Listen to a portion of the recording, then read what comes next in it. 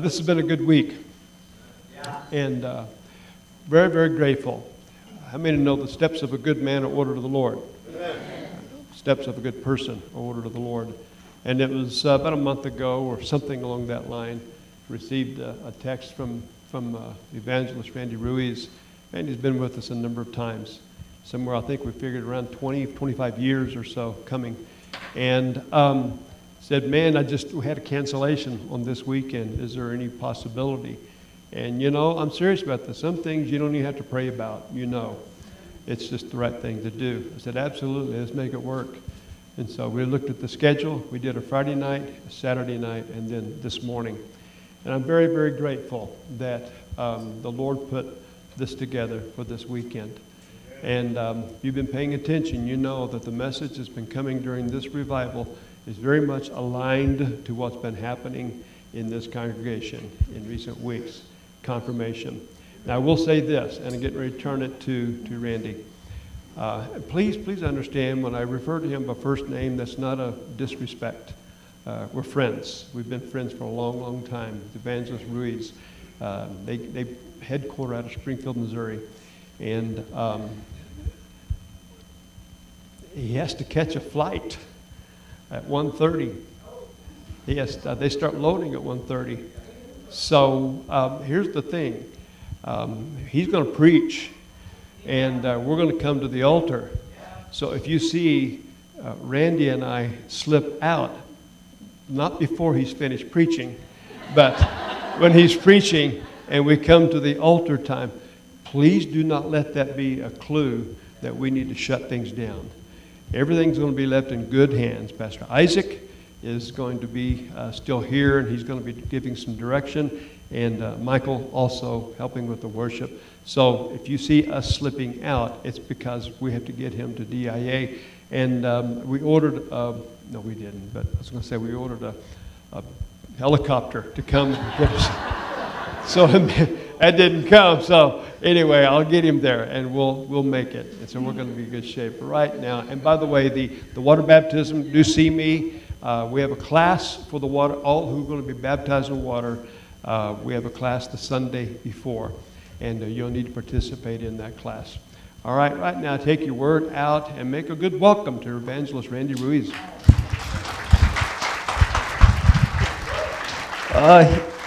He's so cute. He's just cute.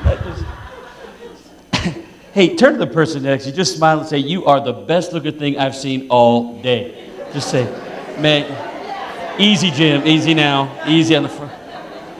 Now, I do that because hopefully you're sitting next to your wife or your husband. If you're not, hopefully you're sitting next to someone you wish was your wife or your husband. And if you're not, I'm going to ask Pastor to do it next week. And if you're single, sit in a good spot. Scope it out. Just trying to help you girls out. Hey, Jake and Bessie found each other in their old age. Jake was 92 and Bessie was 89. And they fell in love, and it was so wonderful, and they decided to get married. And one day, the engaged couple went to the local pharmacy. And they went to the pharmacist, and they said, pardon me, sir, wondering if you sell heart medication here. And he said, yes, we do. And how about medication for arthritis, Parkinson's, and jaundice? He said, yes, we sell that as well. And do you sell Geritol and dentures, and do you sell reading glasses? He said, well, yes, sir, we have that as well. Well, what about wheelchairs, canes, and walkers? Do you sell those too?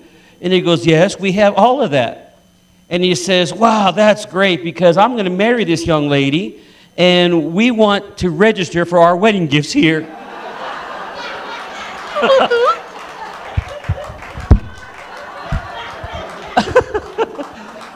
Oh, getting old is not for wimps, amen? I thought that was so cute.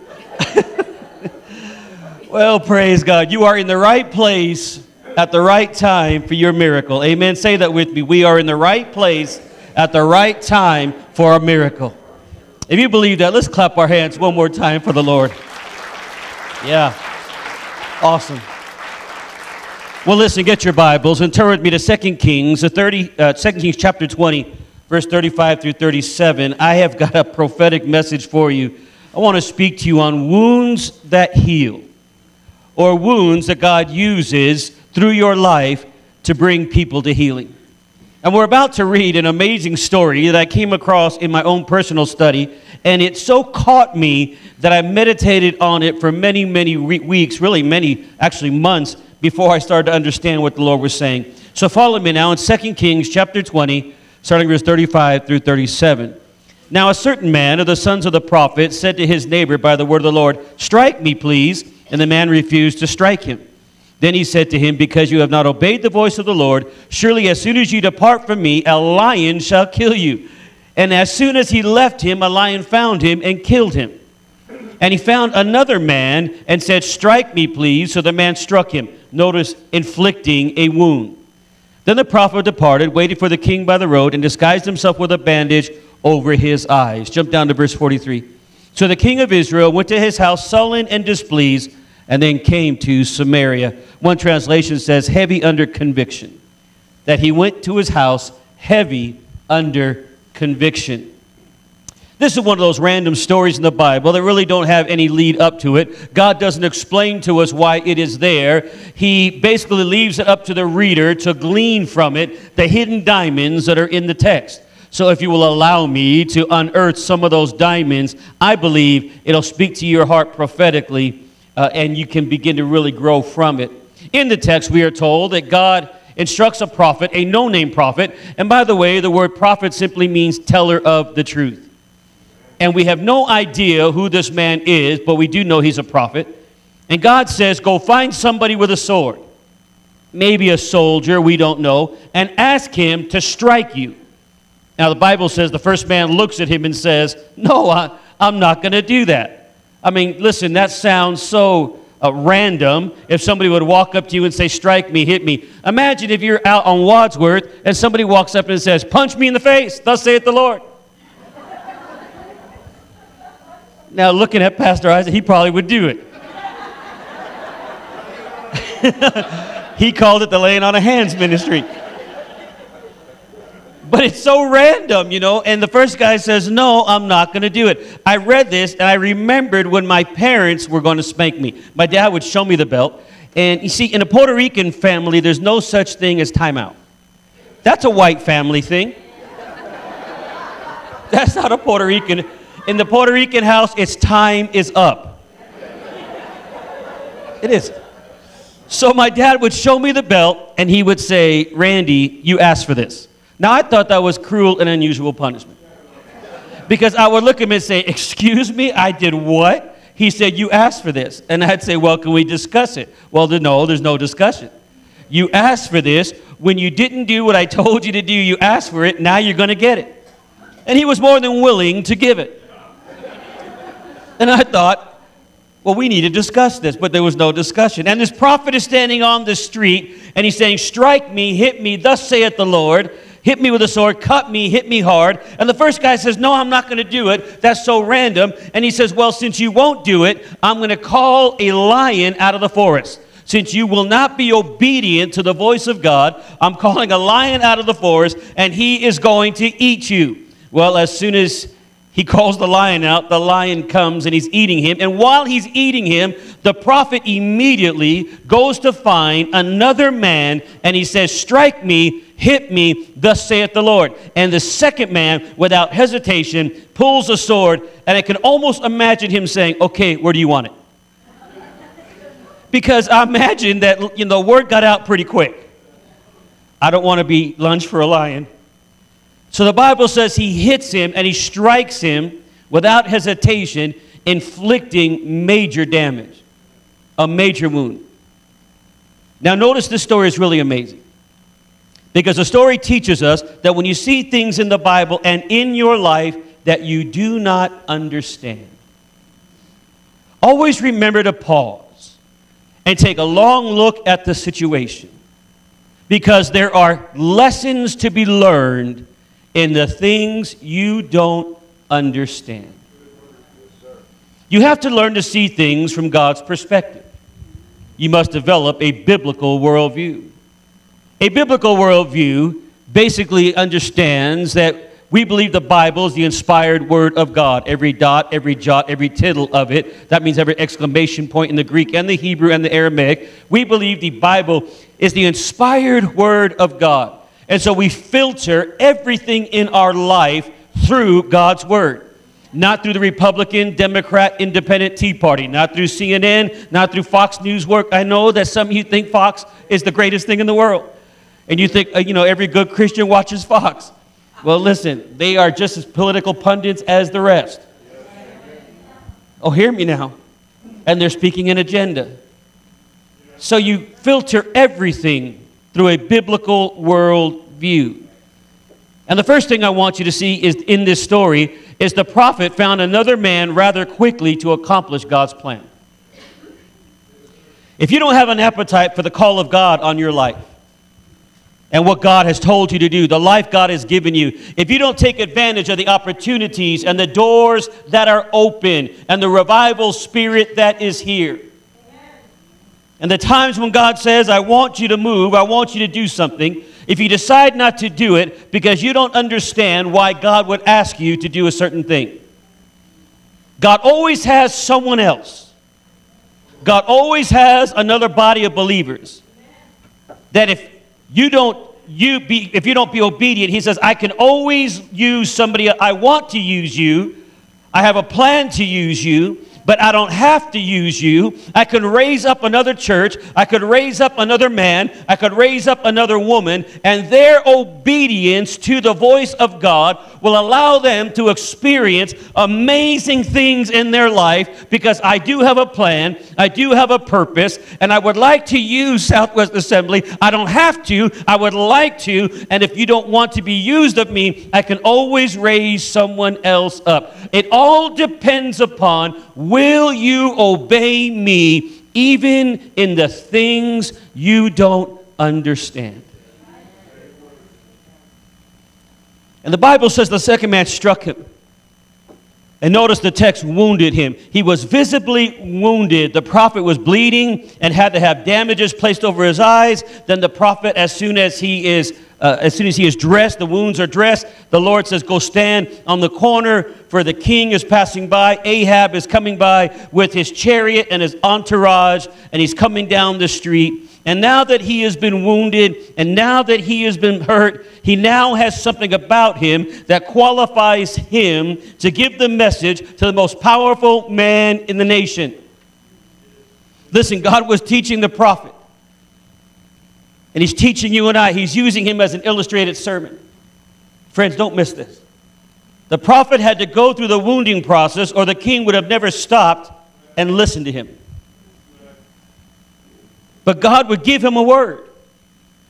But God also knew that this prophet was not qualified, positioned, and prepared to give the word until he had been wounded, until he had been hurt, until he had lived through some tears and had some bleeding and some suffering and some emotional pain. It would be the bandages and the wounds that would get the king's attention. If it wasn't for the bandages and the wounds, the king would have passed him by. There were many other people, I imagine, lining the street. It's a parade. The king of Israel is coming. And he would have passed on by. So many times we think it's our talent that'll bring us before great people. We think it's our money or our education or our personal abilities, and certainly that helps. I am not against your education. I have education. We all need it. But when it really comes down to it, I have found out in 35 years of ministry that the sermons that reach people the most and touch them the most are not the ones that are intellectual or filled with Bible facts and theology. All of those are important. We need the doctrinal foundation. We need to understand those things. But it's the sermons that have come out of my woundings and my hurts. Times when I've been bruised. Times when I've been cut. And I've walked through the message through the valley of the shadow of death. Those sermons have a weight and an anointing. They give me an authority from heaven because they have been birthed in Gethsemane, the olive press. And there's a heaviness behind those words that can pierce through the heart where talent and education and smart ideas cannot reach a hardened sinner, a hardened generation with no morals, ethics, or integrity. I mean, we're talking about wicked King Ahab. He's married to wicked Queen Jezebel. The Bible says they did more to dishonor God than any other king and queen in the history of the nation of Israel. Nobody could reach them. Nobody could get to them except a man with a word from the Lord that had been wounded, and he's been hurt, and he was bleeding, and he's standing on the side of the road. And the very thing that we run away from is what God was going to use to reach the king. Let that sink in. Because we want a perfect life. We want no wounds, no hurts, beautiful families. That's the American dream. No issues to ever hit us. And when it does, we sulk, we sour, we give up and fail to understand that the anointing comes out of crushing. Many will email the office or they'll Facebook. They watch us on Tuesdays and Thursdays, My Coffee with Rev, and they'll put a little remark there on the Facebook page. Oh, I want a greater anointing. I want the anointing that kind of that you have, Pastor Randy. And I always email or text back and say, be careful what you ask for. Because the anointing comes out of crushing. The anointing is the personality of the Holy Spirit. And it comes out of crushing. The anointing is birthed in Gethsemane. And the prophet was wise enough to have an attitude that said, God, if this is what it takes, the wounds and the hurts for me to help somebody else because of what I have been through, if this is what it takes to have a greater anointing, if this is what it takes to have more of the Holy Spirit rise from within me and land upon me in times of crisis, compromise, and opportunity, then this is what I want, because it takes, if this is what it takes for a breakthrough, then God, use my wounds to bring healing and help to someone else. Friends, please understand this deep biblical truth. God will always use life's wounds to speak to hurting people. Oh, don't miss it. Your wounds carry a message in them. It doesn't matter how hard they are, how wicked they are, how drunk they are. It doesn't matter how high they are. It doesn't matter how many lovers they have had. When they encounter someone like you, when they encounter someone like me who is speaking a word from the Lord, and that person has been qualified and quantified by their own wounds and their own hurts and their own failures and their own heartache in their life, and they've been set free and delivered by the power of God's grace and God's mercy. Friends, there's something about that carries the weight of the anointing that has the ability to set people free. To set them free. Now, someone listening to me might be thinking, well, Randy, I have a valid excuse not to be a good dad, not to be a good mother, because I never had one. Well, you can look at it that way, or you can stand up and say, yes, I have been wounded, I have been hurt, but I took my bruises to Jesus. And he took my deep emotional scars to the cross, and he covered me with his mercy, and he covered me with his grace. And his precious blood that was spilled at the cross covered my sin and covered my shame. And he has brought me healing and deliverance. And when I repented of my sin, he adopted me as his own. And now I am a joint heir with Christ. And because I am a joint heir with Christ, I can stand on God's promises recorded in 2 Corinthians chapter 5 and verse 17 that boldly tell me, therefore, if any man be in Christ, he is a new creature. Behold, old things pass away. Behold, all things become new again. If you're thankful for that, I want someone to shout amen and clap your hands that you have come into the adoption with Jesus. My Lord, because of that adoption, I can now break the cycle of generational curse. I can now break the cycle of dysfunction. My children and their future children can live a life of victory and anointing, because what the devil has meant for naught, God has turned to good, and now the Holy Spirit can transfer blessing to my family. He can transfer healing to my family. He can bring a godly heritage to my children and my grandchildren, and the wounds that were meant to harm can be used for the blessing and the anointing and the power of God, and not destroy, but bring healing. Oh, come on, somebody. If you believe what I'm preaching, I want you to clap your hands and praise Him that God's going to use you in spite of the hurt. Oh, come on, praise Him. Yes. Well, I know immediately some look back and say, well, Randy, you just don't understand how bad I've been hurt. No, you don't understand that now that you have been hurt and attacked and wounded, you can be highly effective in leadership. Oh, catch that. See, we think that leaders have to be perfect. You see us up in the pulpit or leading a class, and you think, well, their lives must be perfect. We see them, and, oh, they must never have a problem. They never have a situation. And if they do, they have it all together. They know how to deal with it. When in reality, the vast majority of true leaders have been wounded and bruised and deeply hurt, and we've made it through. They have fought the good fight of faith, but we have learned how to pray through. See, that's the key. You have to learn to pray through. You pray through the hurt. You pray through the pain. You pray to the victory. We stared the enemy down, and we still are standing in faith by the grace of God through the power of the blood of Jesus. There's not a single person that has not been through a struggle. Friends, God wants you to know He can use that wound. He can use that scar. He can use that attack. He could use the pain of that divorce. He can use that sickness. He can use it for His glory. You just need to bring it to Him. If God allowed that wound to come into your life and to come into your family, if He allowed the sword to hit you, it's only so He can give you a greater ability to communicate to someone else and say, you know, I know exactly where you are. I know exactly what you're going through. I have been there, and by the grace of God, I have made it. He has never left me. He has never forsaken me. He has walked me through this thing, and if He has done it for me, He can do it for you. He can do it for you. And sometimes we think, if I've been wounded, I can't lead. We think I can't worship today with joy because I've had such a hellish life. I can't lead other people. It's been a hellish week. If you knew the week I had, I can't lead in worship. I can't lift my hands. Those are lies from the pits of hell.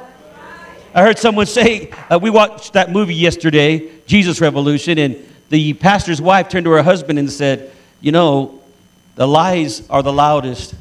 The truth is the most quiet. And she said, are we so arrogant to think that God can't use us even in our hurts? Wow. And we think, I can't get someone out of depression. I can't barely get myself out of depression. How in the world would God use me? Because that's what He does. He uses imperfect vessels. God spoke to Moses from a burning bush, basically saying, Moses, it's taken me 40 years to get you where you are. Take off your sandals, for the place you are standing is holy ground. Now that's a twofold promise from God. The place where you are standing is holy ground.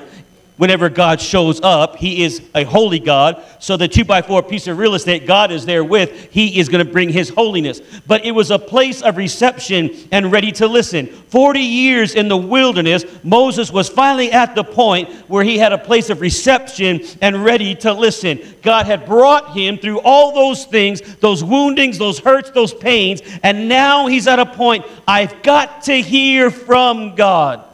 He's at a point of reception and ready to listen. Are you ready to listen? Are you at a point that says, Lord, I've been through a whole lot. You've taken us through a whole lot. But if you can use me again, Lord, I'm at a point that I'm ready to listen. And God is saying, Moses, you've been on the backside of the desert long enough. I can use you now. Friends, if you don't believe me, when you get to heaven, you can ask Jonah, the wrong way prophet. You can ask Samson, the he-man with a she weakness. Let that one sink in. When I get to heaven, I'm going to go find Samson. And I'm going to say, hey, bro, listen, she tied you up twice. Duh. She must have been really good looking because she tied him up twice, and then she even said, Samson, baby, can you tell me your secret so that I might afflict you? Listen, guys, if your woman says she wants to afflict you, you got a problem. No matter how good looking she is, you got a problem. And God used Samson, the he-man, with a she-weakness. How about Gideon hiding in a wine press? Mighty man of valor. The Stephen Urkel of the Bible.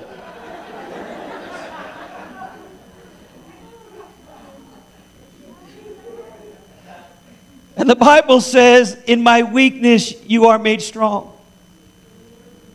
Talk about wounds that heal. Talk about wounds that God uses to bring revival. Time would fail me to tell you about the Moabites, whose family and lineage was so evil, God said the Moabites were no longer allowed in the temple.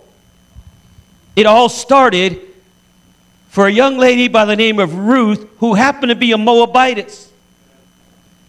There was a famine in the land, and a young family was searching for their own answers. They left behind Bethlehem of Judea, and they land in Moab. Moab is a place where men go to die. The word Moab means out of self. And the reason that the Moabites were so evil is the Moabites were the descendants of Abraham's nephew, Lot. And the Bible said that Lot set his tent towards Sodom and Gomorrah. Now listen to me very carefully.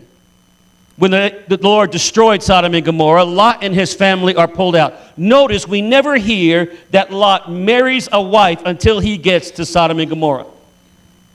So we know that he has hooked himself up with someone who's not a believer. And the angels come into Sodom and Gomorrah, and the men are so twisted, they are so evil, they tell Lot, we want to have sex with those men, send them out. The angels of the Lord send them out. And Lot says, no, I'll send you out my virgin daughters. And the virgin daughters are listening, and you can only imagine the trauma as they're thinking to themselves, Dad, are you really going to send us out there? Oh, let me teach you a little. And when the angels destroy the city, Lot and his wife and his two daughters are leaving. The wife who grew up in sin, the wife who grew up in a culture, turns back and looks back in fondness. And the Lord says, I'm going to show all of the world what I've been looking at for your entire life. And she turns outwardly to a pillar of salt. But understand, her heart was already hard towards God. The daughters, thinking that all the world had been destroyed, they're a little bitter and angry, and they get their father drunk that night. I love the Bible because it tells us the good, the bad, and the ugly. I mean, the Bible don't hold anything back. And they get their father drunk, and they have physical relations with their dad. And the first daughter gets pregnant, and she has a child, and it's a son, and she names him Moab, which means out of self. The second daughter gets pregnant, and she has another son and names him Amnon. So now we have the Moabites and the Amalekites, the two most wicked nations that become enemies of the nation of Israel that started in the family. Oh, follow me now. And they become so wicked that God says you no longer are allowed in the temple. Fast forward 200, 300 years, there's a young woman by the name of Ruth, a Moabitess, who her lineage is in incest, her lineage is in drunkenness, her lineage is in hurt and pain. Oh, come on now. And this other family comes out of Bethlehem of Judea. The father's name is Elimelech. His wife is named Naomi. Their two sons are called Mahlon and Chilion. And they go because they should have never left the church, but it got so hard they stopped trusting God and they started trusting themselves, and they end up in Moab. Whenever you trust yourself, get ready for problems. Have I started teaching you yet? And they get their sons to Moab, and the sons fall in love with two Moabite women, which is fairly predictable. One is named Orpah, and the other is named Ruthie.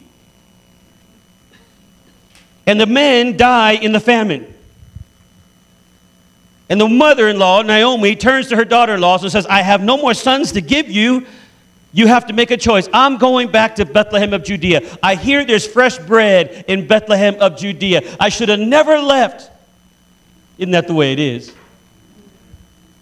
I should have never left, but you have to make your choice. And Orpah chooses to go back to bondage. She chooses to go back to Moab. There are some people that will always choose to go back to bondage. It breaks your heart. But Ruthie looks at her mother-in-law. Orpah walks away tearfully, never to be heard of again. And Ruth refused to depart from Naomi, not knowing what hardships or heartaches lay ahead in a foreign land. She chooses to cling to what was left of her new family rather than return to the old. Her words are recorded in Ruth chapter 1, verse 16 and 17. Ruth turns to her mother-in-law and says, don't urge me to leave you or turn back from you. Where you go, I will go, and where you stay, I will stay. Your people will be my people, and your God, my God. Where you die, I will die. There I will be buried. May the Lord deal with me ever so severely, be it ever so severely, if even death separates you and me. And the underlying understanding is she was ready for a new life. Ruth was prepared to step out in faith and see what this God of Israel had to offer. She was ready to move from bruised to blessed. From bruised to blessed. Is there anyone here that is ready to move from bruised to blessed? If you are, someone shout amen. As David would later put it, she was ready to taste and see that the Lord is good. David would be her future great-great-grandson. And the moment that she said what she did, God the Father said, that's good enough for me, baby. I know you're coming out of bruises, you're coming out of pain, but I'm going to use that for my glory, and I'm going to put you in the lineage of the Messiah. Are you open to the possibilities that he might bless you in an unexpected, perhaps startling way? Who says you know what's next for your life, Southwest Assembly? Who says God can't use you in a dramatic, holy, unexpected way? Who says he can't lead you into a season of life and ministry beyond anything you've ever experienced or even dreamed? Just who is the limiting factor today? Is it God? Or are we capable of closing our hearts to what he wants to do and through our lives because of fear, doubt, worry, and the lies of hell? Listen, we've all been through the battles of life. We've all been shot at by attacks of hell. Get rid of the excuses. You're not the only one that is hurt in the room. Your adult children can wound you. A marriage can wound you. And family can wound you. A job situation can wound you. A business deal that's gone bad can wound you. Oh, listen to this one. Friendly fire can wound you. A relationship that you was so wonderful and you were so close and somehow it went sideways and now you're being bruised and it seems like it will never heal. What I'm saying to you is if you stay obedient and do what God tells you to do, you will get through it. Some say, well, I want him to take it all away, Pastor. Well, listen, there are some scars that will never go away. Some wounds will never go away. But you will get through it. And many times you don't choose which sword comes your way. You don't choose which wounds come into your life. Some things just hit you out of nowhere and you say, where in the world did that come from? Did not see that coming. It just hits you and you say, I don't understand it, Lord. No, you don't choose the sword. You don't choose the wound, but you do choose your response. And you can become an alcoholic or you can become an overcomer. You can become bitter and sour and angry and unforgiving and mad at God and mad at the church and mad at the pastor and mad at the Bible. Or you could say like Job, the Lord gives and the Lord takes away, and He is going to work it for my good. And in the end, I'll be standing with all of my children and all of my grandchildren in the eternity called heaven. So blessed be the name of the Lord. Blessed be the name of the Lord. Hear it again. You don't choose which sword hits you, but you do choose your response. Let me give you two women who had a chance to choose. One chose well and one chose poorly. In 1 Samuel chapter 1 or chapter 4, there's a story of a woman, the daughter-in-law of Eli the high priest. She's married to Eli's son Phinehas. She was in the process of giving birth, and while she's in labor and delivery, a servant came into the room where she was. And the servant tells her, the Ark of the Covenant has been stolen by the Philistines. Now she hears the news that the presence of God, the Ark of God, the favor of God has been stolen. Remember, in the Ark were three things: Aaron's rod, which represents God's leadership; the Ten Commandments, God's law; and the manna, God's provision. God's law, God's leadership, and God's provision has been stolen, and it seems like it will never return. She's in labor and delivery. She is struggling to give birth. And then the same servant says, oh, and by the way, your father-in-law, the high priest, the one who stands before God for the nation of Israel, he heard the ark was stolen, and in his surprise, he falls backwards off his rocking chair, hits his head on a rock, and breaks his neck, and now we have nobody to stand for us before God. And then he says, oh, by the way, I mean, who let this guy in the room? You would think somebody would have got the guy out. But he goes, oh, by the way, even worse news. Your husband has been killed in battle. Now remember, you don't choose which sword and which wounds come into your life, but you do choose your response. And the Bible says she's then overcome by her birth pains, which is a very nice way of saying she's about to die because it's been very difficult. And she gives birth to a son, and the nursemaid runs around just before she dies, and she says to her, you've given birth to a son, what would you like to name him? And she says, name him Ichabod, meaning the glory of God has departed. She names the child Ichabod because the pain they were going through in their present generation. She decided to pass their pain to the next generation. And when she names him Ichabod, she goes on to say, the glory of God has departed from my life, my marriage, my family, my home, my nation. There's no more happiness in my life. There's no more joy in my life. There's just depression. She just named the child Ichabod, or whatever I am presently going through, because the glory has departed. Listen, she let her present wounds speak to her future generation. Never, never, never allow your present negative wounds to name your future. It's easy sometimes to get into a bad season. I understand that. But you don't have to allow what's happening in your present to name your future. She could have very easily named him, the glory will come again. She could have very easily said, my God is able. She could have very easily said, my God is the Lion of the tribe of Judah. But she allowed her present negative circumstance to prophesy the fulfillment of her future. We have a choice on how we respond to life's wounds. Can you imagine every time that child came back into the family, came into the house, it was a constant reminder, oh, there's Icky. It's your fault.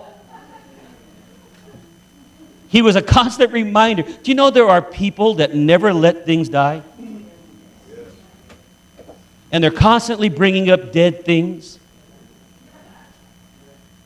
Constantly bringing up. When are we going to learn to let those dead things lie and say the glory of God is coming again?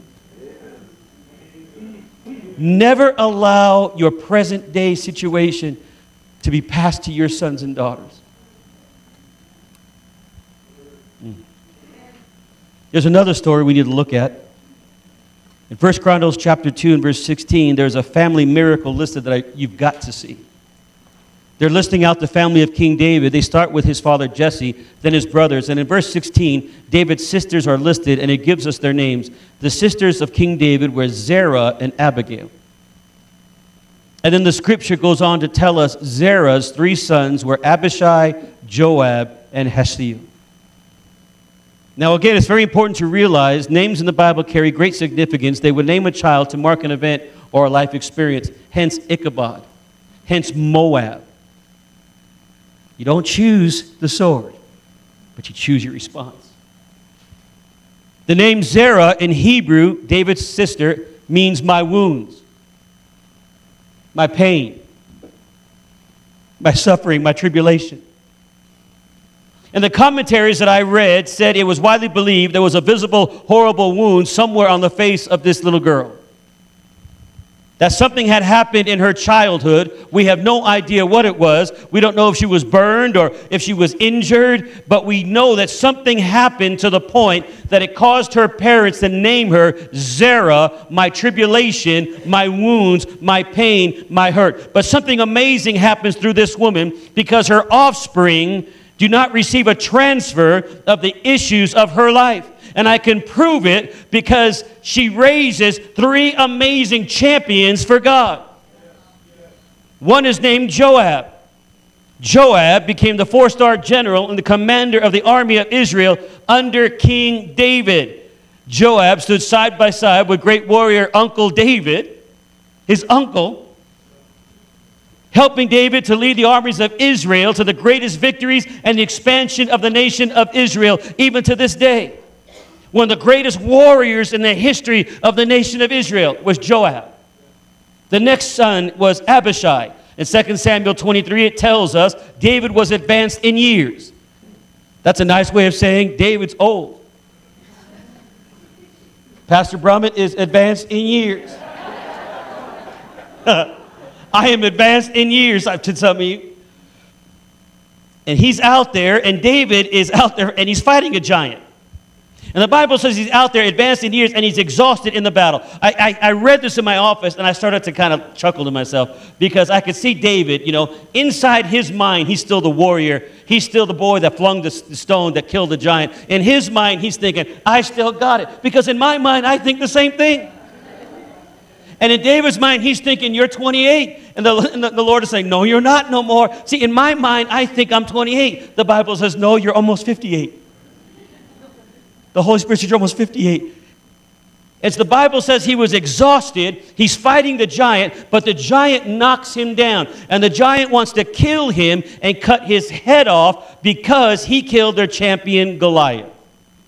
And he pulls the sword, and he's just about to cut the head of King David off when suddenly, from across the battlefield, there is a war cry that is heard. And the giant pauses, and he looks up, and he sees a man running towards him. It is Abishai, the son of my wounds, is running to the battle. That should make you want to shout. If his mother would have transferred wounds and hurt and depression and self-pity and fear and worry, he would have never, ever, ever entered the battle. But when King David is laying on the ground and the giant's about to cut his head off, here comes the son of my wounds. And he gets between Uncle David, not only his king, but his uncle. And he pulls his sword. I'm reading this, and the tears were flowing when I realized what was happening. I want you to visualize exactly what's taking place. The psalmist of Israel is laying on the ground. The giant slayer, the one who slayed the lion and the bear, the one who wrote almost the entire book of Psalms. David, the man after God's own heart. He's laying there, and here comes his nephew, the son of my wounds, and he comes into the battle, and the Holy Spirit whispered, Mijo, because the Holy Spirit's Puerto Rican. Yeah. You'll find out when you get to heaven, believe me. This tells us that you never stop fighting for your family. Even if your family has a checkered history like David with Bathsheba. Ooh, glory to God. You never stop praying. You never stop fighting. You never stop fasting. You never stop believing. You go and you say, Lord, I'm going to stand in the gap against the giants of life that dare to come against my family. Southwest Assembly, you hear me. Every time the devil attacks your pastor and his family, you better take it personal. Every single time he attacks your pastoral staff, you take it personal. Sir, every time the devil attacks your children, your grandchildren, your in-laws, you take it personal. And you rise up under the anointing of the Holy Ghost, just like Abishai. And you say, no, no, no, no, no. I'm coming into the battle. I'm not going to allow you to come into my family and steal the blessing and steal the joy and steal the things of God. And he runs into the battle. And the Bible says he kills the giant that day. And God brought about a great victory. And to this day, David and Abishai are the only two men listed as being giant slayers in Scripture. Hallelujah. So don't tell me you can't do it. The third son was Ashiel. Scripture says he was the fastest runner in all of Israel. He could run like the wind. And if you read Scripture, many believe he was one of the men that went with another through the Philistine army just to get a drink for his uncle, because King David said, oh, that I could have a drink from the wells of Bethlehem. He's out in the battle. He's sitting in his tent out in the battlefield. Oh, that I could have a drink from the wells of Bethlehem. Dr. Jack Hayford, who I was reading, he said he believed it was Ashiel and another warrior that took the king's goblet. And Ashiel, as fast as the wind, ran through the Philistine army, goes to Bethlehem, dips the king's cup in, and then he brings it back to David. David doesn't drink from it. If you read it, he pours it out because he says, I can't indulge myself when you guys are out here doing this too.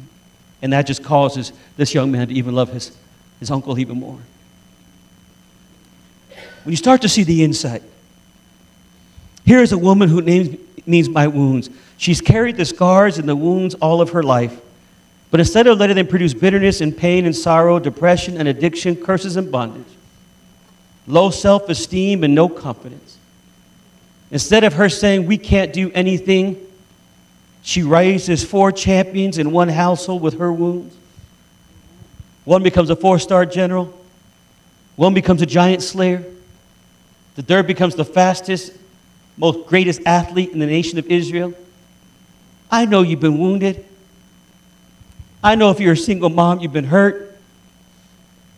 I know if you're a single dad, you've gone through things. And I know that I'm looking at a group of folks that say we have reached a point in our life, Randy, we don't know economically if we can do anything. We can't reach this city. That's a lie from the pits of hell.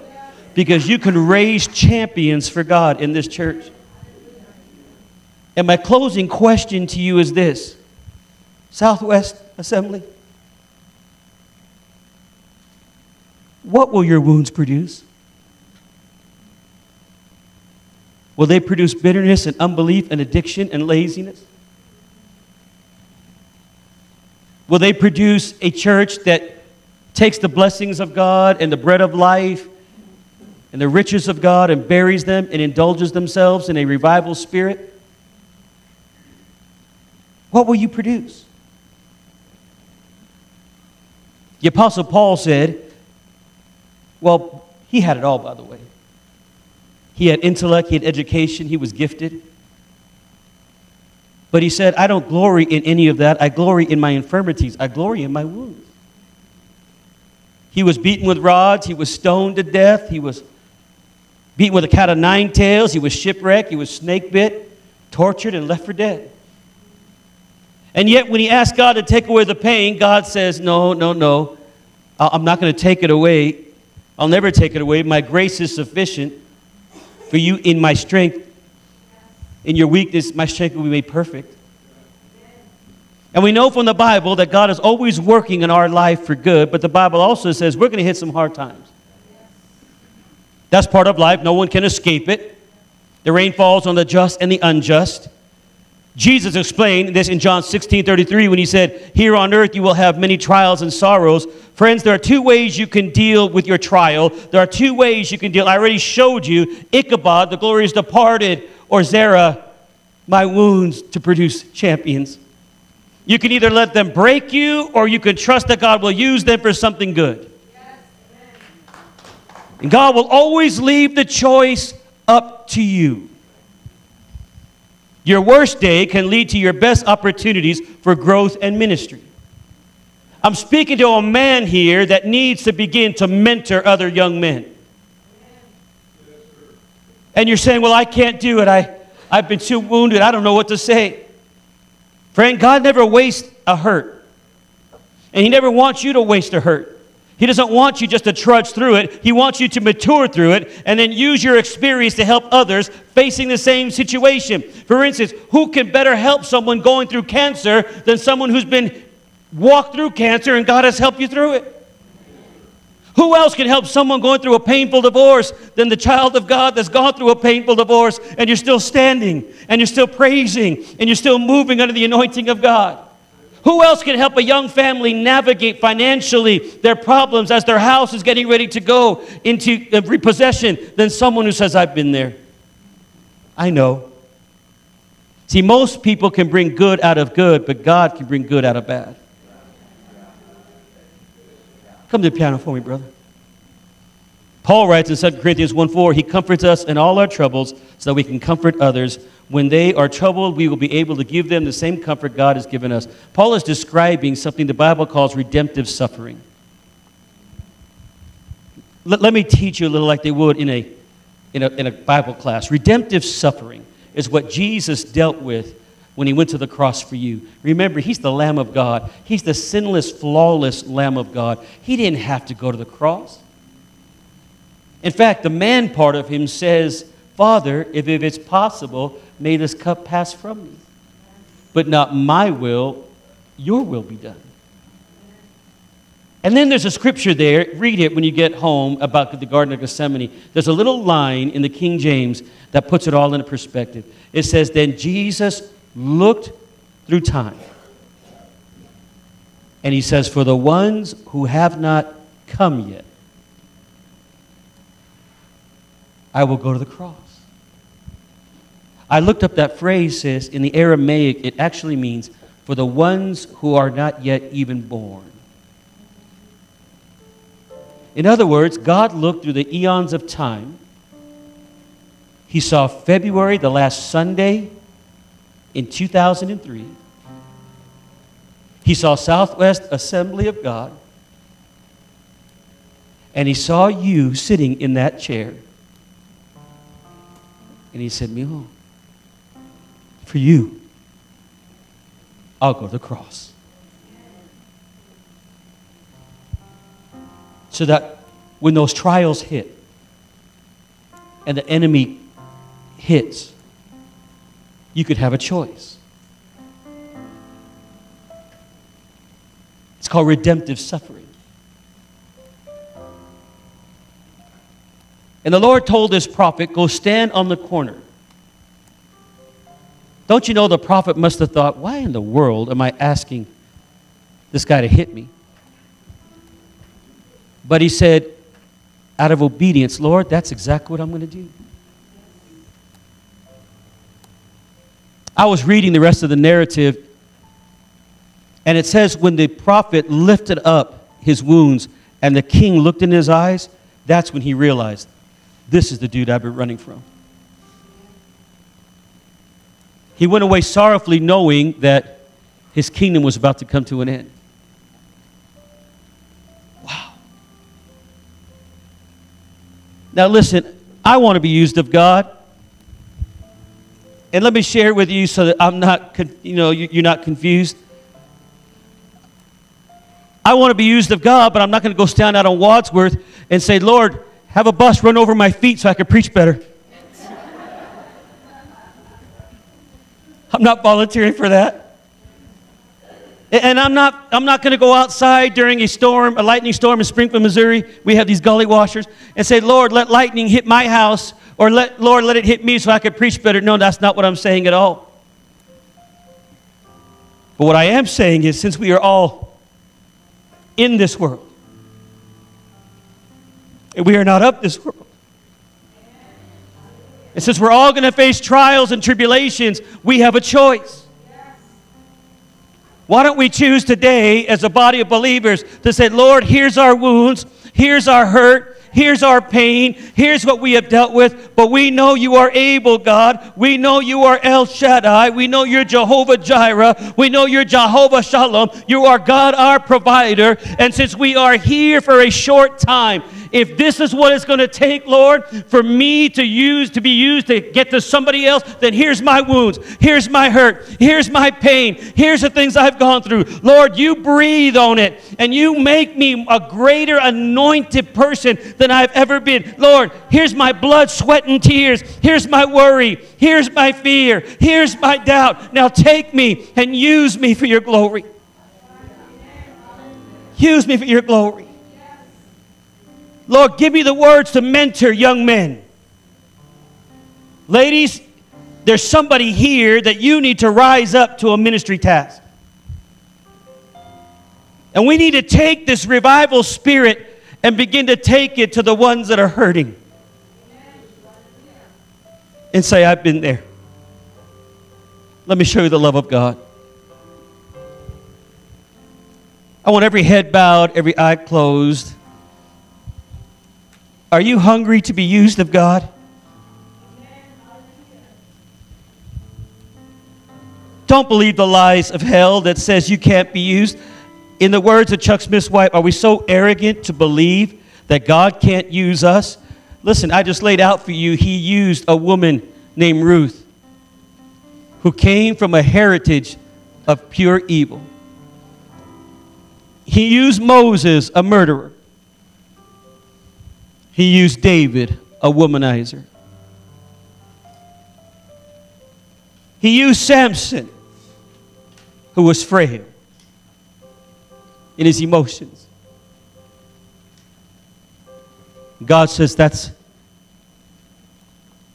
how I operate. And he wants to use Southwest Assembly of God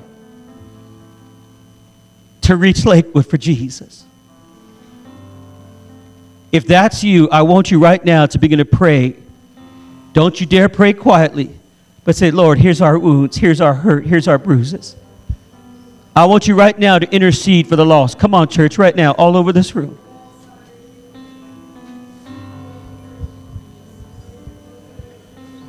Call your children by name. Call your grandchildren by name.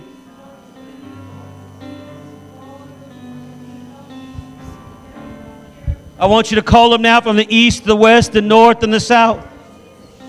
You've been restricted far too long. This is a prophetic word for this church. God is calling right now. He's calling young ladies and young men to the ministry. He's calling you to do things for God. After this service, many of you are going to go to Pastor Jim and say, Jim, Pastor, would you use me? Put me somewhere. Put me somewhere, Lord. There are some of you that you're advanced in years already, and you need to be rebaptized. You need to get into the water tank all over again because you don't remember the time when you were baptized. Maybe you were baptized as a child. Maybe you were sprinkled or whatever it is. The Bible doesn't tell us that we only can be baptized once. It says when you come to a realization that it's time to be used again. And I'm looking at a group of people that there are many of you need to get in the tank again and say, Lord, I'm laying down my flesh. I'm laying down again, and I'm rising up under the anointing of God for such a time as this. If you are still here in this room, I don't care if you're 70 years old or 80 years old, if you're still alive, God's got a purpose. God's got a plan. God's got a call. We've got young people that need mentoring. We've got children that need to be raised up. We've got people that need to know Jesus loves them. And the reason we have a culture in America that is broken is because Americans don't know how much Jesus loves them. In the name of Jesus. In the name of Jesus. Sis, I want you to turn around and lay hands on that young lady right there and that young man. I don't know them. I've never met them. I've never even seen them before. But I want you to lay hands upon them right there.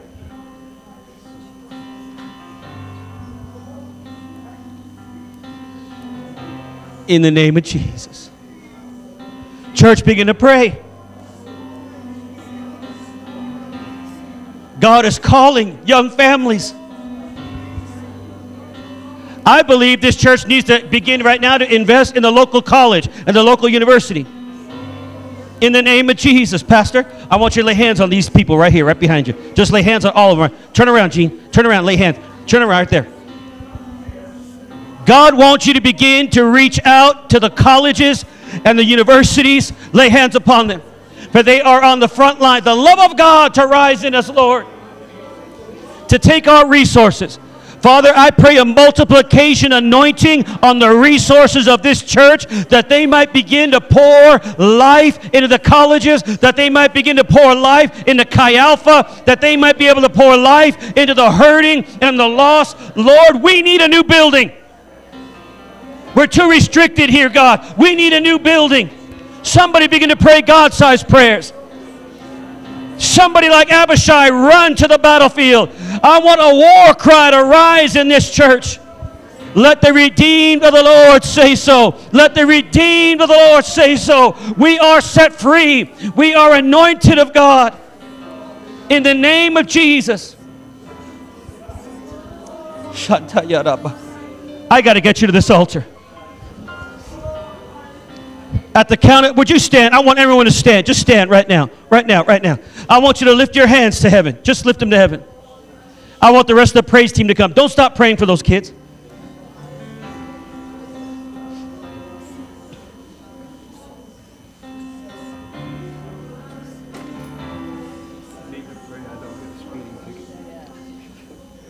I want you right now to lift up the prayer. Come on, lift it up. Lift it up.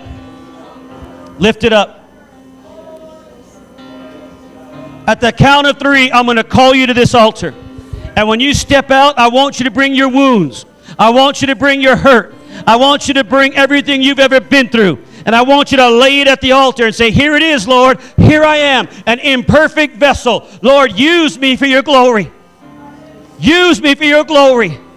Holy Spirit, that you would call radically young people to be used of God on the college campuses. Lord, that you would bring a spirit of love and anointing and intercession in the name of Jesus. In the name of Jesus. That you would raise up a generation of Abishais and Joabs and Asil, Lord. That you would raise up Zerah to begin to preach the gospel in this place.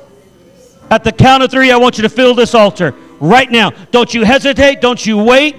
In the name of Jesus, I want you to run to the battle. Just like Abishai ran to the battle, I want you to run to the battle. At the count of 3, 1, 2, 3, right now, right now. Come on. Come on. Lead us to something, guys. Lead us to something. In the name of